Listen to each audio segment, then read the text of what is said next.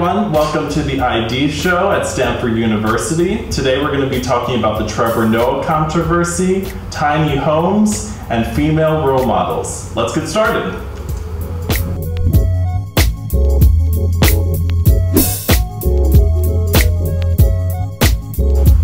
Our first topic today is concerning Trevor Noah and his comment about the World Cup, that he said that Africa was the winner of the World Cup, and that's drawing criticism even from French Ambassador Gerard Arid, who released a letter on Twitter claiming that Noah was stripping these players of their Frenchness. We're going to see if that argument holds any weight and touch base with our panelists. Okay, what do you think, guys? All right, so basically, I agree with Trevor Noah's outlook on the whole situation, because I don't feel like you can take something away from someone that's so evident. Because if you look at the French team, a lot of them are African, 80%. and exactly, and you can't just negate the fact that they are African even though they play for the French national team. Yes. And I feel like Trevor Noah's comment on duality holds so much weight because it's part of what makes them who they are, being French and being African. So you can't take one of the two away from them, because it's part of what makes them who they are. And I also agree with the sentiments about how, you know, French people of African descent are generally treated in France by Nazis. I feel like you don't need to be, someone special. You don't need to be a celebrity. You don't need to have won a World Cup for you to be recognized as French. Everyone should get the same level of respect, just as a person, really. So yeah, that's my view of the situation. I'm in full support of Trevor Noah's, sentiments on duality. Excellent. Yeah, what about the rest of you? But what I have to say is that although when Trevor made the joke comment, the ambassador felt, yes, the French ambassador, and I was just thinking to myself, well, why do you feel offended that he did not mention? We all saw that they were from, they played for France, so obviously they're from France, so why can't we recognize the fact that they're also from Africa? Right. So, and to be honest, if we have to do like a survey or something, most of the people that supported France during the World Cup, I mean, we all have our individual teams, and as our teams went out, you had to choose one to support for the finals.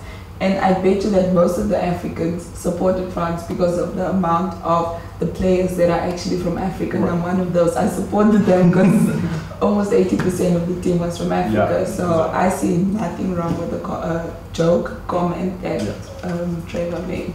How many were actually born in Africa, though? I think the actual stat was 2 out of 23 were actually born in Africa. Do you think they still associate with or would relate to being African? I mean, they were born and raised in France. You can be born and raised in a place, but that doesn't change who you are. Yeah, it doesn't take away the part of you that is, for example, in this case, African. Like, after I have Danish, but I'm not less of any nationality, even though I wasn't born in Denmark. So, like, the African players, even though they're not born in Africa, that doesn't make them less African. Do you cheer for Denmark? I cheer for both, but Thailand didn't make it into the top, so yes, I cheer for Denmark. Yeah, like, I'm from Canada, and Canada is definitely like a melting pot. You know, there are people there that would sit there and they'd look at me and they would maybe say, oh, typical Canadian. But if you went up to someone who was Asian and then just assumed that they were Chinese, they would get offended. Sure. If they sat there and, oh, there's an Asian person who won the World Cup, or won, the Stanley Cup, it wouldn't be like all China would be cheering because that person looks similar to them. In Canada, Chinese people were used as slaves for the railway hundreds of years ago, way before my family ever got there, right? So that just because someone looks a certain way, I'm not sure it necessarily equates to how they self-identify. Well, the argument, I think, so Gerard Arad is the name of the person who was the French ambassador that wrote the Twitter letter to Noah, Trevor Noah. And his points, among many that he made, was that this is a direct quote from Arad. He said Noah's comment legitimized the ideology which claims whiteness as the only definition of being French. So I guess in France, they have a problem, of course, with like Nazi groups and also like the alt-right trying to say that African migrants who are French citizens are not French. And so I guess Arad's argument is that by Trevor Noah saying that, it legitimizes that notion of those people who are already saying it. Do you think that has any weight, or because I think Noah's point was that, okay, but it depends on the context. Like, I'm an African American person who's saying it to other Africans who are also migrants in a different country. So I can say it to them because I'm just recognizing their Africanness the same as I can recognize my Africanness in America, even though I'm an American citizen. So do you agree with both of those points, or do you think one is more valid than the other? What is your feeling about them? I think in general, like Trevor, I usually agree with him. I think he's a great talent. There's my disclaimer. But I think in this case, he actually did step over a line. And where he stepped over the line was he sat there and he made a comment about their skin color and the French being a certain skin color. And that's where race got brought into it. It had nothing to do with nationality. It had to do more with race. And that's where he may have opened up that door. And I assume you're talking about the part where he claimed that you can't go to the south of France and get a tan. Yeah, exactly. You can't get that tan being in south of France. Exactly. Yeah. But the other thing that I also want to bring up is that not only Trevor made that comment that Africa won the World Cup. So now I'm thinking, is it because he was on a platform where everyone, because I mean a lot of people watch a broad reach. Yeah. So now is the ambassador going to say loud letters also to everyone that has mentioned that? Because I mean, if you have to, during the World Cup, there was so many comments about Africa won the World Cup. Right. And I mean, from other Twitter users and people. Yeah, all from over everyone. social media. From everyone. So why didn't they also mention the rest of you that are saying that Africa won the World Cup? Why only Trevor? And why is that a popular sentiment? If it doesn't have some truth to it, why are people saying that? I think the Africans also, on top of it, also just proud the fact that there are people from Africa that have made it so far and they're playing for the World Cup and they actually won the World Cup. So, and I mean, if we have to look in the history, there is no African team that has actually made it that far, and just to have that piece of Africa there just gives you the pride. And you also want to say like they are from us, but they're also from France. And so I'd really. And just to add on to what Aina has been saying, I really feel like it's hard for a lot of Africans to excel because of the lack of opportunities that are, not present in Africa. So I feel like, it makes us proud as Africans just to identify with our own, people of African descent doing great things. I mean, obviously, if you see people from your own continent doing great things, you want to be in full support of that. They're showing the world what Africa is capable of doing, basically. And I was just. And I'm not sure which player was it. I'm not sure if it's Pogba or Pepe, but one of the two I read. They wrote something about when they were younger, one of their fathers wanted them to play football, but they couldn't because the team that they were supposed to play for wanted them to pay, and unfortunately they couldn't afford that amount. But just look at them now. Is that, or they didn't pay for it, but look where they are now. So for me, that was just like, he had the opportunity, but he couldn't because of lack of finances. But now look where he is. He's the one giving the prize to be, play in any soccer team. So that was also just like. And I want to also bring up that Noah's response to the letter, which I think was interesting. So he said, when I'm saying African, I'm not saying it to exclude the players from their Frenchness. I'm saying it to include them in my Africanness. I will continue to call them African because they are of Africa. They can also be French because they can be both at the same time. If French people are saying that they can't be, then I think they have the problem and not me. So that brings up a different point about, can people have a hyphenated identity?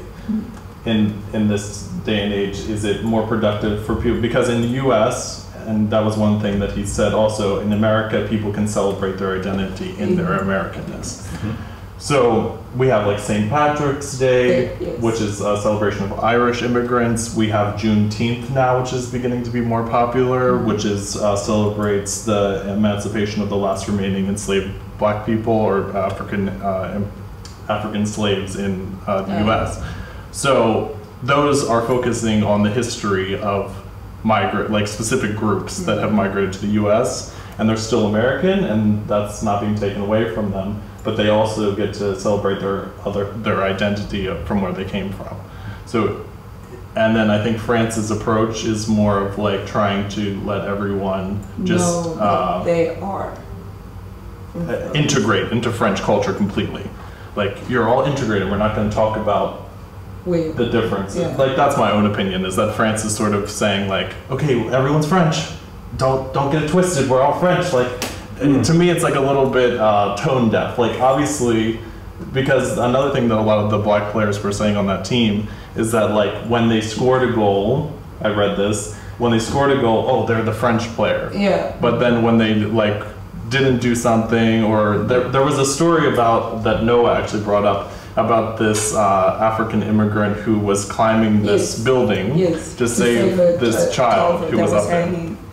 And he was saying that when they had originally referred to him as an African migrant, and then when he came down from the building with the child, then they were like, oh, the French citizen. So it's like, if they do something good, then they're the French citizen. But if they're being criticized, oh, that's the African migrants. It's like a double standard. They use it when they want. Yeah. They can put France out there. It's conditional.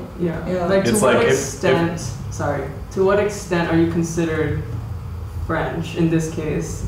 Whereas if you're not representing the country, why are you considered an immigrant? Because to me, it's dishonest to say, okay, like everyone's French and there are no differences, because there are clearly differences, and there are differences in how people are treated. Yeah, definitely. So to say that, oh, we're all French and how dare America point out that we're different, I think, in my own opinion, is like a little bit. It's human nature to want to be a part of something positive and to distance yourself from something negative. So by using this semantics, we sort of distance ourselves from, oh, that immigrant, or, versus that French person, right? I mean, in Canada, one of the things, like I said, it's kind of a melting pot. Yeah.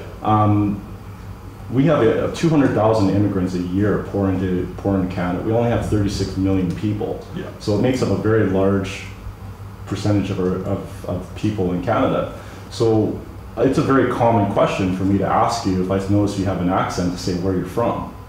I mean, we don't all assume that everybody's, straight off the boat Canadian. We don't assume that everybody's been there for generations on end. So even though my family is 2 generations removed from Holland, I still cheer for the Dutch team in football. Right. I actually said soccer. In football, but it's because I grew up with my grandparents sitting there and having Delft blue and wooden shoes and things like that when I was growing up. So yeah, it does sort of carry on and resonate from generation to generation. But let the players decide how they want to identify. If they want to sit there and bring the statue back to the country that they were born or something, let them take care of that. Trevor Noah doesn't necessarily have to step up and make this public statement about their Africanness. Let them do that. Anybody want the last word? Yeah. I think Trevor Noah bringing this whole topic up was him voicing the opinion of many people. Yes, I think definitely. he I was about to say definitely that. uses his platform for that specific purpose. And I feel like in this day and age, you can't put someone into a box. You can't say, okay, you're only French if you're of African descent. You get what I'm saying? We live in an era where people can be whoever they want to be. We're more liberal in our thinking, in our doing. I mean, look at the LGBT movement. It started off as LGBT, then LGBTQ, LGBTQI. You get what I'm saying? People are becoming more free to express themselves, and I feel like you should continue to be free to express wherever you are and where you're from. You can't be put into one box. And so many of us at this university are from different nationalities, are from different nations, and we should all celebrate our diversity. Yeah. Because there have been a lot of arguments that diversity is dying out because of globalization and all of that. So I feel like you can't put people into a box, and you should celebrate your diversity, your difference, the good that comes with it, the bad that comes with it. So just to sort of further that point, you're saying be more inclusive. Like, why can't everybody from Africa celebrate, the World Cup being won by France based on where these people are from? Let's all be inclusive rather than maybe this French ambassador trying to exclude a certain group of people. Yeah. And at the end of the day, I think this whole comment by Trevor Noah was a productive way to get people talking about it. He was being a voice. For Yeah, everyone, because now basically. now we're talking about the topic, and I think a lot of people, it really sparked the conversation internationally, obviously, Yes. about what it means to have multiple identities, what it means to be French, what it means to be African. A lot of different topics can come out of what he said. So I think that proves that there was something to what he said, and that people are having different opinions about it. I think it's a good thing because it starts a conversation. Okay, sounds like a plan. We're on to the next topic.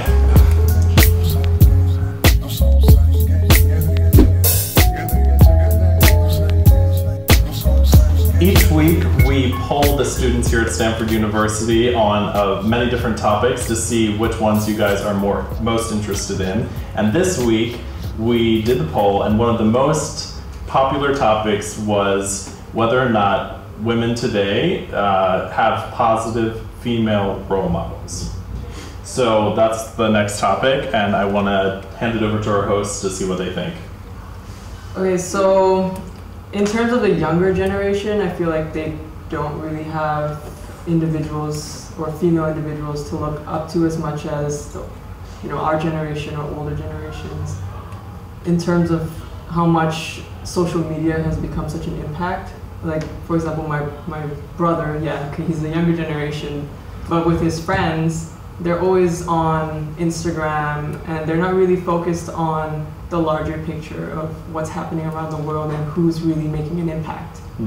And I think that it is a problem right now because it kind of shapes the values of what the younger generation is aiming to do with their life and how they want to make a change.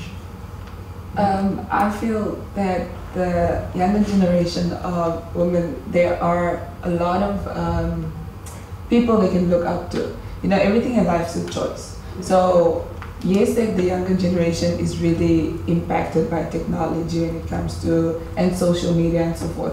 But when you go on social media, these people are there, but it's a choice who we decide to follow on social media, what we allow to get in. So for instance, I can have that platform and be on social media the whole time, but instead of going and following someone like Michelle Obama or Hillary Clinton, I go and I'd rather go follow Kylie Jenner. I guess it's all about what you're interested in now, right? Like the platform is and I'm interested in that's this. also the thing. We live in a society where this is not being brought up. They don't talk about these women anymore. They talk about who is the next who is the next billionaire and stuff like that. girl or whatever that is famous just released like a video of her having sex was just released out to the public and stuff like that. Instead of looking to the bigger picture, like Michelle Obama, what does she do? She loves children. Most of her projects are children orientated, but why is this not the topic of conversation?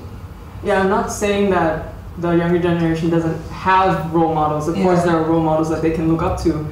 I'm just saying that, like you said, I agree with you that it's about choice, but I also think that the media kind of doesn't really shed light on the people that deserve the light. Exactly. Like, yeah, okay, Michelle Obama making a difference. You know, there's my role model, Malala Yousafzai. Yeah. She's young and she's making a difference. She's using her voice as something that can make a change to the world.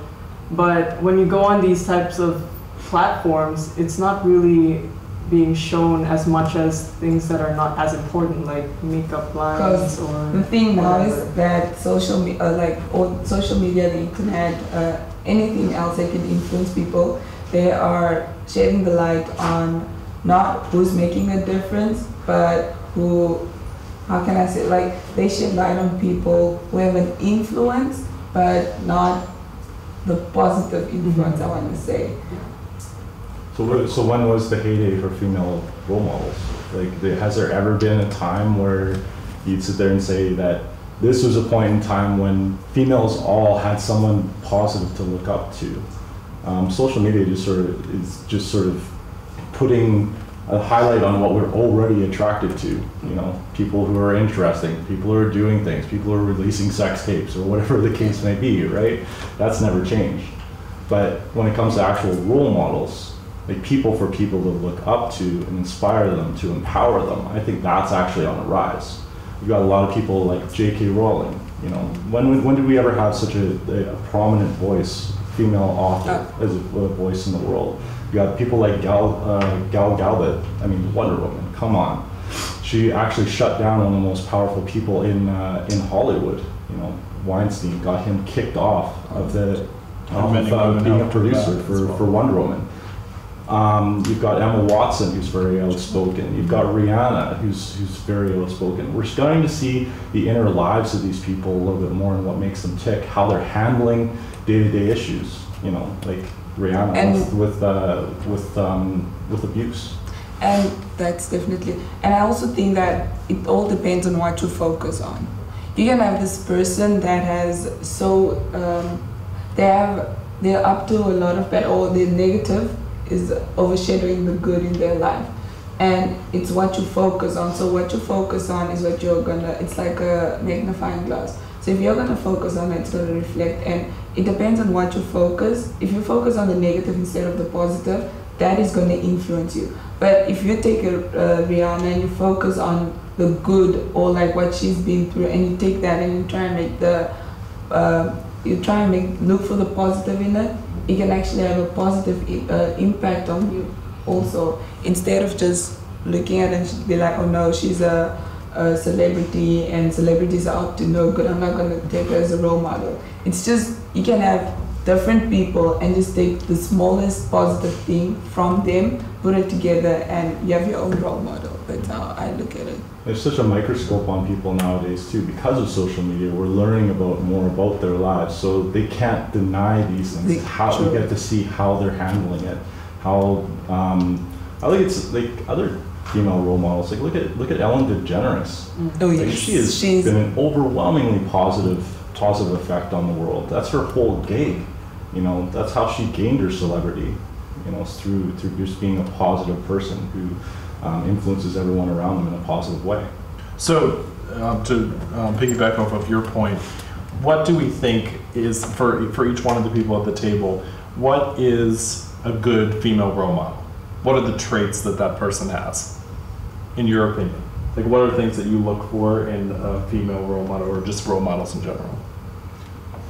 Well, for me, I think any role model, whether male or female, you have to be someone strong, someone who doesn't compromise their opinions because of how they're viewed by people, someone who sticks by what they say, who inspires you to be a better version of yourself than you already are. Yeah, just someone who makes you want to do something good in the world. Because I feel like in this world we need that. We need more positivity in the world. I mean, just based off our conversation here, we've subconsciously brought up the point of how controversy sells. Because we're more like social media just presents it to us like, oh, Kylie Jenner, is the baby really Travis Scott or whatever? Yeah. But they don't really bring up, oh, Michelle Obama donated this much to, you see. So we really, as human beings, we need to sit down and think about what's most important in life. Yes. Yeah. And just be more positive. So someone who inspires you to be a better version of yourself than you already are. And people, like James was saying, celebrities are under a microscope now because of social media, and it's hard for you to be good all the time. For someone like Michelle Obama, I commend her because I haven't heard any scandals about Michelle Obama, and it's very difficult when you've got that microscope, because we're all prone to do bad things. It's human nature. Human, yeah. We're all human. So I feel like Anna was saying, you shouldn't look at the negative aspects of someone's life or what they do, but you should focus more on the positive and feed off that. Yeah. And to add to that, definitely for me, I feel that a good role model for me is definitely someone who has the ability to inspire other people. Because I just feel like we all have different stories, we all come from different experiences, and to find that person that you feel that you can connect to, and really just their story or whatever they've been through or whatever they're going through now, or how much effort and work it took them to get where they are now, that really stands out for me. Because I just, in this world, it's really difficult to find someone that you connect to, because I mean, there are a lot of people out there. And to find that person who's gonna keep you motivated, who's gonna inspire you not to give up and keep pushing, doesn't matter your circumstances, doesn't matter what's happening, that really stands out for me. And I think, to touch on everybody's point, maybe it's a personal thing, because everybody is attracted to someone as a role model because they see something that they're inspired by. And so the last point that I want to bring up is an article that I read from Jezebel online, which says, it's a direct quote, "One group of women's perfect role model is another group's batshit weirdos, trying to pin what women do, famous or otherwise, into neat little boxes of appropriate use of their brains, talents, and bodies that would look like girls that are positive things for girls to emulate is unfair."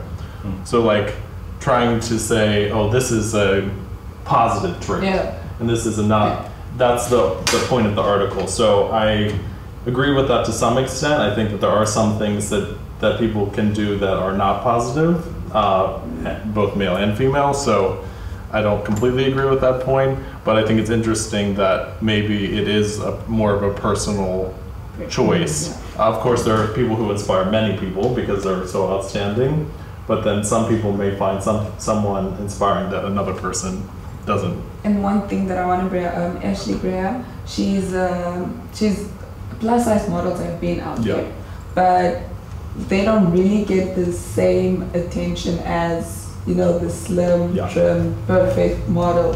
And she's been one of the first people to get on magazine covers that's not a perfect model according to the world. But the thing that I like about it is that she went out there knowing that she's not the perfect model, and she's just like, this is me, this is what I'm going to do. And what I read, Summer Andrews, she's 18, she posted that if it doesn't get enough likes, I take it off social media, Instagram, whatever. So if she posts a picture or selfie or anything and it doesn't get enough likes, for a minimum of enough likes is 140 likes on Instagram. So if a picture doesn't get that, she takes it off. And then I looked at Ashley Graham and I was just like, yes, she is. She advocates about being imperfect and still loving yourself. And this is where children like these, younger generation, need people like her to just don't deny who you are. Take yourself, embrace what you are. Because if you're not going to love yourself, who else is going to do it? You have to love yourself first before other people can get to love you. So that's just, people like this are really needed. And that's one point that really stood out for me. Yes. When people are polled, who is your number one female role model, 54% of people say their mom. Yeah, obviously, so yes. we're sort of projecting this into like outer, like as far as female, like as far as social media and people who they see as role models from the exterior, But the majority of people are influenced by people who are close to them. And female empowerment is on the rise. It may not feel that way because it's still so lopsided, but it is on the rise. So every single time that we see that, there's a female CEO in the Fortune 500, that person automatically becomes a role model. There's more women than ever graduating from university and college. Each one of those individuals can be a role model. There's more women in science, more women in politics. All of these people are potential role models. And that's bringing it into like a smaller sphere, people that you're actually interacting with and are actually going to have a mentorship role in your life. For me, those are true role models. What you see and you want to emulate from the outside world is a different sphere. These people don't directly influence you as much as they create expectations. Okay, I think that was a really productive conversation about what it means to be a role model and also maybe the lens in which current society is presenting to the people that we find inspiring. Okay.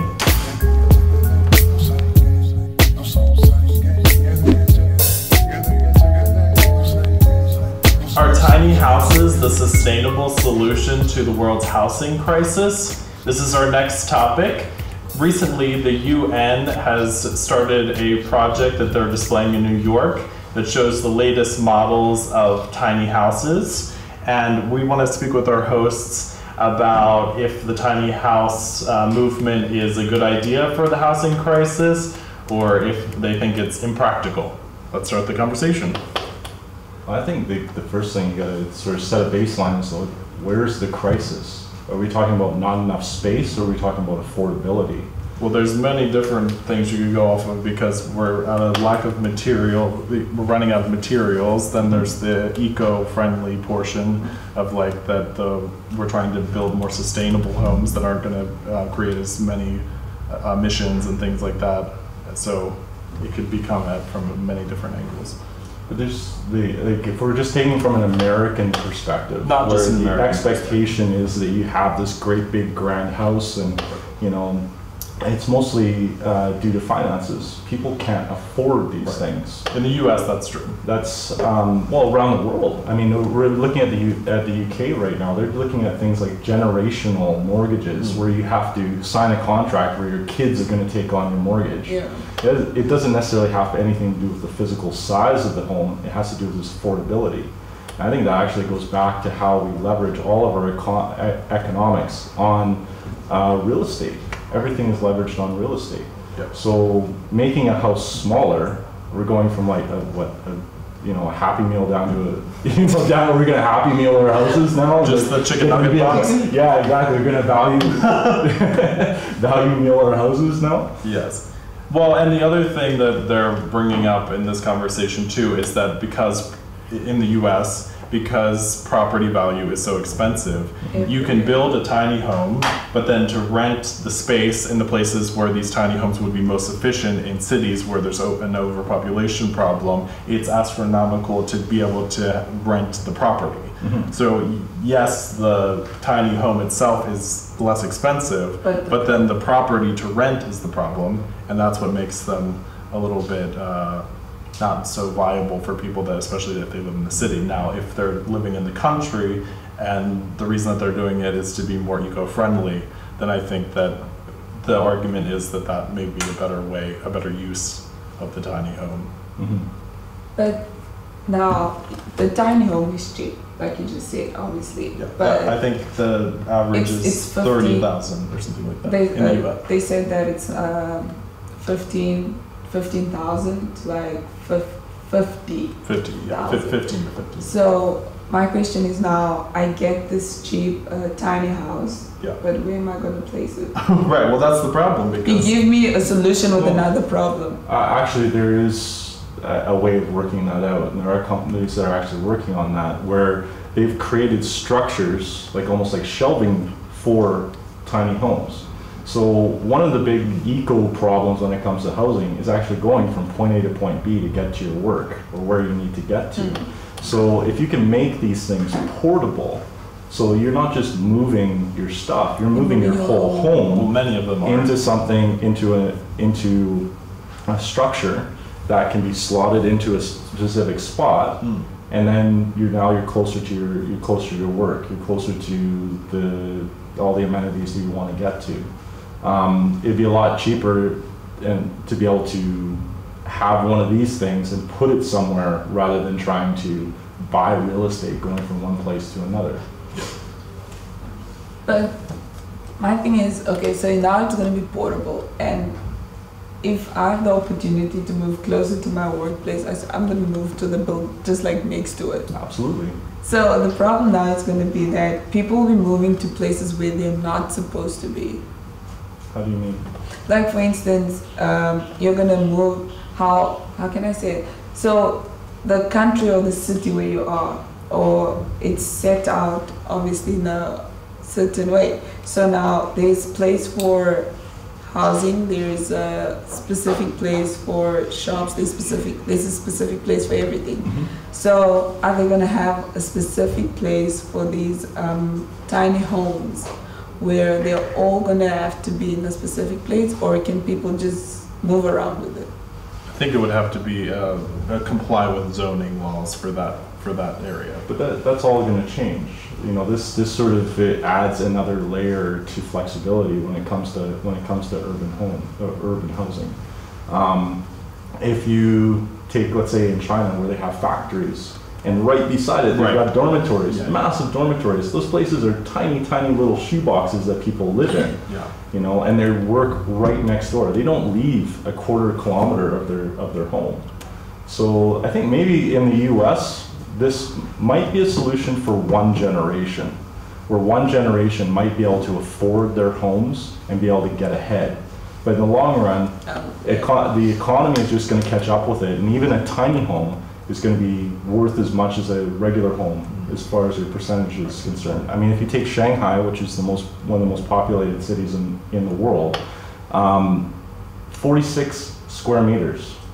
A 46 square meter condo is worth over $1 million US. So inflation's always going to catch up based on population and demand. So. And the other thing that I was reading also is that like the fabrication time for the homes is much faster, of course. So the houses take about 4 weeks to fabricate and only 2 days to install. So I guess I'm speaking more about more broadly as far as like in the international community, that they are much easier to construct than like a traditional home. And the other thing that there are a lot of new advancements with even the possibility of being able to 3D print homes, which would be really quick because they can 3D print the pieces and you literally just snap them together. They've also started to develop bricks that are made out of like recycled water bottles and things like that. So I think that not only this tiny houses is one part of this proposed solution to lower the effects of the housing on the environment, but there's also other things that are coming that we're thinking about.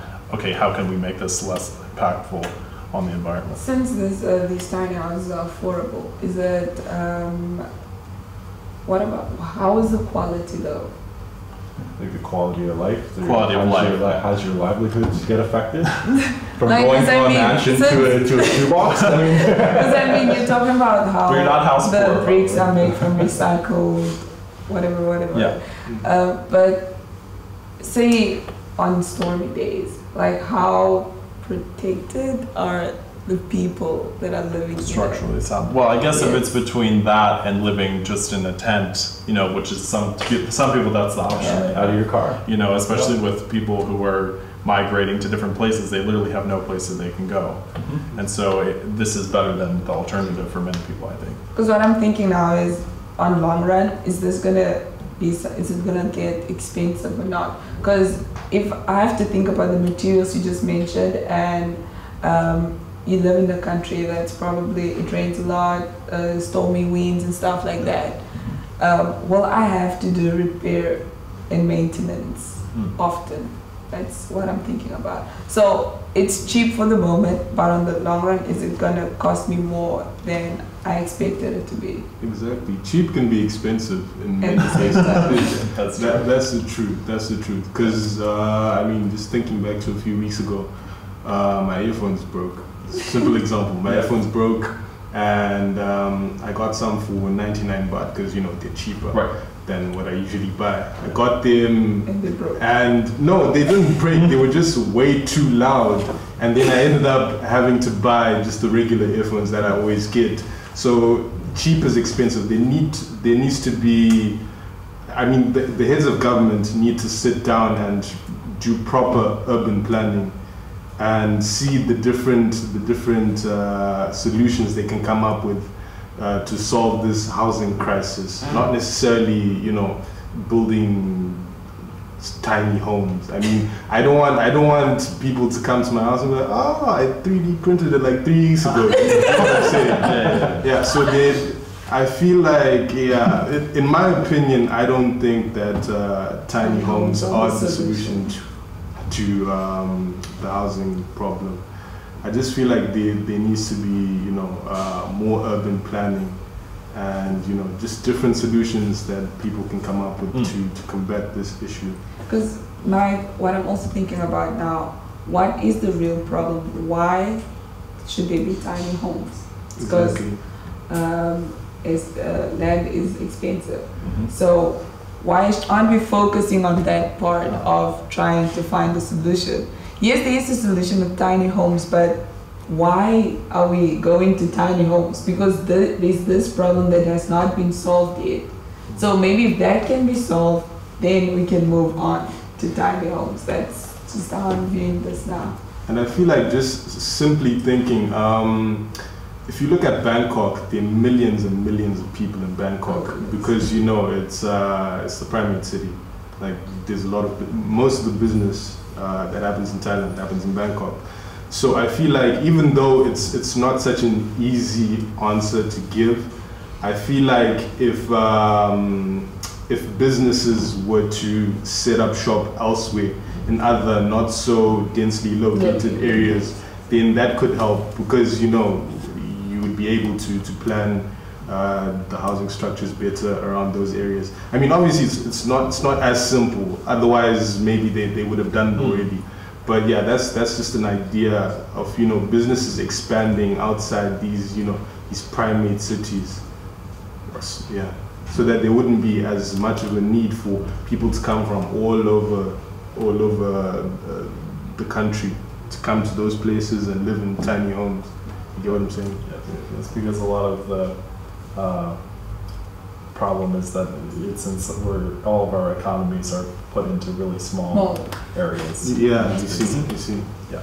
So the last thing that I want to bring up is just like a percentage and a fact about how the housing sector contributes to greenhouse gas emissions. The housing sector uses 40% of the planet's total resources and represents over 1/3 of greenhouse gas emissions. So I think it's really important that we're talking about this issue and also like the possible other things that we can do to minimize that, because it's a huge portion of the contribution to emissions. I also feel it's a problem in every country. Right. This is heating and air conditioning is where a lot of that cost comes in. Like when we're talking about greenhouse gases, it's the energy after the fact, and the smaller space that you're inhabiting, the less that you're going to be pouring those resources in, causing that type of pollution.